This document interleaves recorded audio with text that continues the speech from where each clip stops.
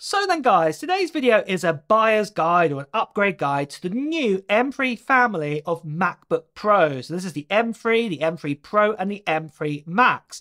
And essentially I'm going to try my best to help you out if you should upgrade to one of these new families of MacBooks if you currently have an old MacBook from years ago or even quite recently, and the priority if you should upgrade. Now you can see here I've got a chart right here, and as you can see on that chart it shows you that we have a 5-to-1. So what I'm basically saying here, if you are a priority 5, it basically means that you need to upgrade your MacBook as soon as possible. But if you're, say, a priority 1, you probably don't need to update your MacBook at all, and you could wait a good couple more years to do that. And you get the idea. In between basically means that, yeah, maybe you should upgrade or maybe you shouldn't. But without further ado, guys, let's now go over to this chart, and like I'll repeat again, this is my own opinions if you should upgrade. And let's have a look then.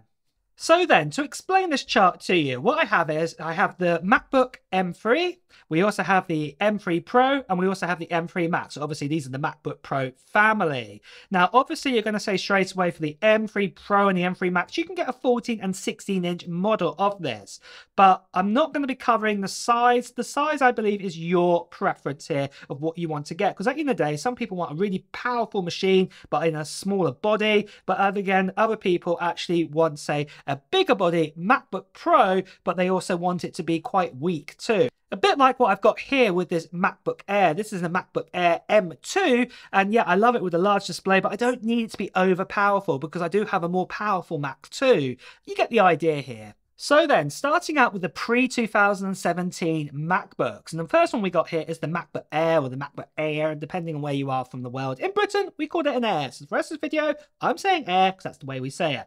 But back to the actual chart here. So with this MacBook Air that you might have purchased, if you bought it before 2017, or even if you say you got yourself a second-hand one or a pre-owned one, and it actually dates as a 2017 machine or older, it definitely needs an upgrade. The main reason is you're probably still on macOS Ventura at the moment, and it means that you cannot upgrade to macOS Sonoma, which is the latest version of all the security updates and things like this. Don't get me wrong, Apple's still rolling out some of the macOS sort of Ventura updates to some 2016 machines and the odd 2017 machines, but there's not going to be many after this year coming. So I would prioritize, especially if you have an even older machine, say of a 2012 or even say 2015, you need to upgrade. So you can imagine where this is going. If you've got this type of MacBook Air, you need to probably get yourself a MacBook Pro M3.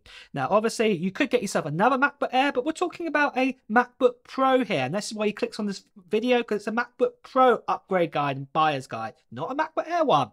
So we got that there. Next of all, we have the MacBook Pro, and again, if this is before 2017, I would probably say, because you have that bit more of a boost in power and things like that, I'm actually going to stick this probably in the middle right here as a priority. You might be happy with just having a normal M3 model, but if you had like a really specced out, say a 2017 MacBook Pro, the 16-inch model, or 15.4 even, sorry, and got 16-inch back then, you may want to have maybe that 14-inch MacBook Pro, 16-inch MacBook Pro, but with an M3 Pro, and you'll definitely see a leap of performance there. And again, guys, I'll just say this again, this is my own opinions on this. Then after that, what we have is we have the pre-2020 Intel MacBooks. So this is before the Apple Silicon journey started. So this is any MacBook that came out really in 2018, 2019, and even some of 2020, because we did actually get some MacBooks at the beginning of 2020 and some at the end with the new Apple Silicon. But if you fit into this journey, this is for you. So with these ones, I would actually say, because you can run Sonoma, your time is running out. I am going to say that now. Time is really running out for you, in the sense of that you probably only got about another year or so of upgrades. You're going to get this Sonoma. Probably next year you might not even get the latest version of macOS. So with this, if you've got a MacBook Air, again, I would priority that I'd probably say you're number 4 here in getting yourself the MacBook M3. So definitely looking to consider getting that one. Also, if you have, say, a MacBook Pro, what is a 13-inch model, so this is the one with the touch bar too, there'll definitely be a touch bar model, and you're looking to get an upgrade, I would personally vouch for getting yourself, say, an M3 Pro model here. 14 or 16 inch, you may want a bigger screen, or you may want something of a similar screen size. So I'd put it there. Then also, if you've got yourself one of those big daddies, let's say you've got one of those Intel i9 16-inch MacBook Pros that were out, for example, the last Intel one. I would definitely probably say you should be looking to getting yourself obviously a bigger model probably still, or maybe you want a 14-inch, but you probably want an M3 Max. And that priority is quite high because, like I said, support is running out slowly soon. So it's going to go very, very soon, probably in the next 18 months or so. Then after that, guys, we've got the M1 family, and this is where things get a little bit more trickier. Now, I'm going to start with the M1 MacBook. Now, I just want to say this with the M1 chipset, and this is the normal M1 chipset, it is still a fantastic chipset device, and it is great, and it will be for many years to come. But if you want something a little bit more powerful, with a bit more oomph inside it, you want maybe a better screen and things like this, I would personally not go to an M3 MacBook Pro.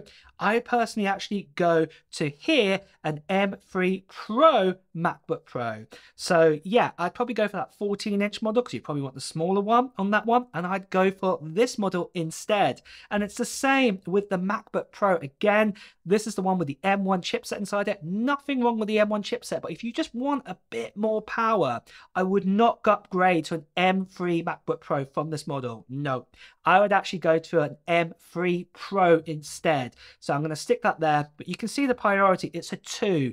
Like I say, it doesn't really need doing, but if you do want a bit more power, maybe you can do it. And you will notice some differences there.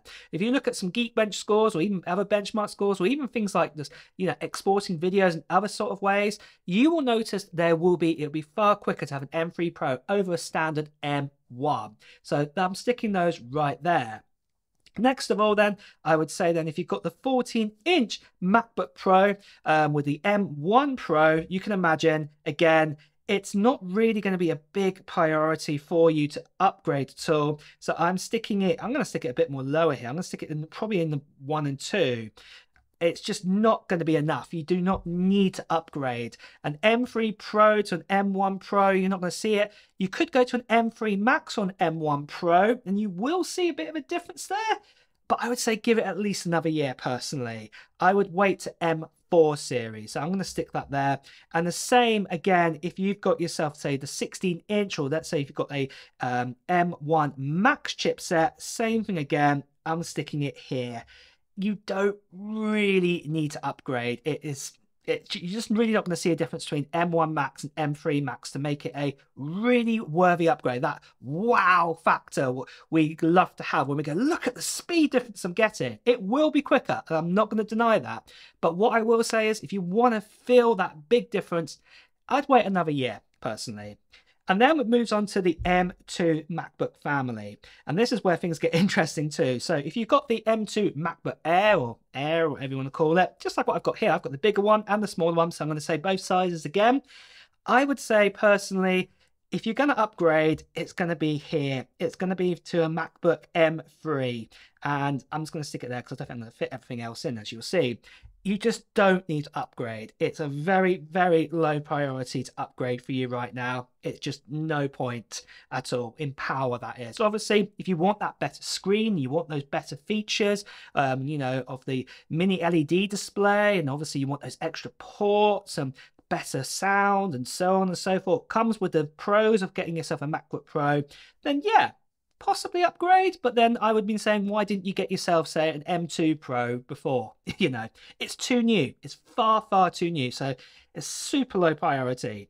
And it's the same here as well with the MacBook Pro. So this is the one with the M2 chipset that came out. Same thing with that touch bar. Blech, don't like the touch bar, but if you want to get it upgraded, I'd stick it here, and I'd get yourself an M3 Pro over the M2 standard. And again, you will see those differences, better screen and things like this.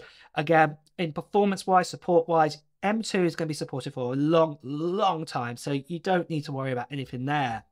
Then moving over to an M2 Pro MacBook Pro. So this one again, it's just not needed. You just don't need to upgrade at the moment. I'm sticking it here. This does fit in that number 1 box. I'm just trying to fit it in here.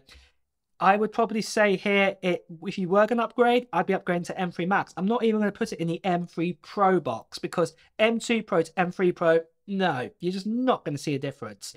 So if you do want yourself a 14 or 16-inch M3 Max, I don't know why you bought the M2 Pro in the last 8-9 months since it's come out, but you get the idea. I stick it here. It does not need to be upgraded. And you can imagine the same. If I could put it in the lowest amount of space possible, it would be the M2 Max.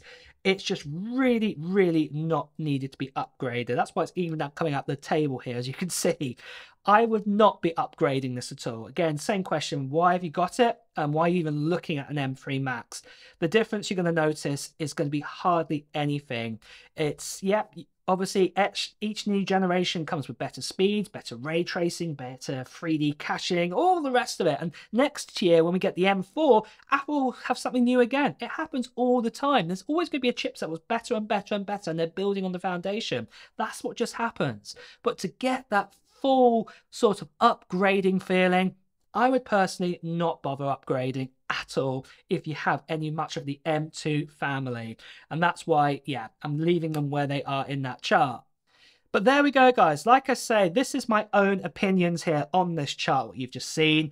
And it's up to you if you want to upgrade. But this is what I would be doing personally. Like I will say again, you know, one of the big things a lot of people are going to be saying here, obviously M2, you're not going to upgrade. And M1 Mac, why have you stuck them up a little bit higher?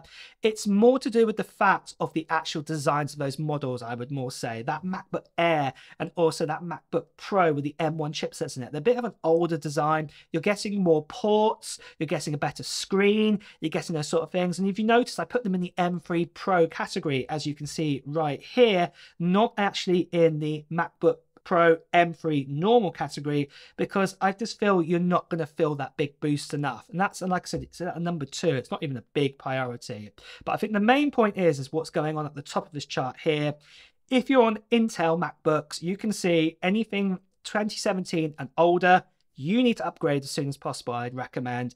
And then if you are, say, a pre-2020, the last of the Intel MacBooks of ones before the M1 journey started, I would consider upgrading in the next 18 months or so. If you upgrade now, cool. If you upgrade in 18 months, yeah, get it done. You get the idea. But like I will say again, keep repeating myself, these are my own opinions here. Doesn't mean I'm right, doesn't mean it's wrong. This is just exactly what I would do if you own one of these machines. And with that, guys, too, it's time to wrap up this video. So I hope this upgrade guide or this buyer's guide has helped you out. And if you have enjoyed watching this video, please do press the like button. And also at the same time, when you hear the latest Apple news, reviews, and comparisons, please also make sure you subscribe to the channel and also hit that notification bell. Until next time, guys, I'll see you really soon. Take care. Bye-bye.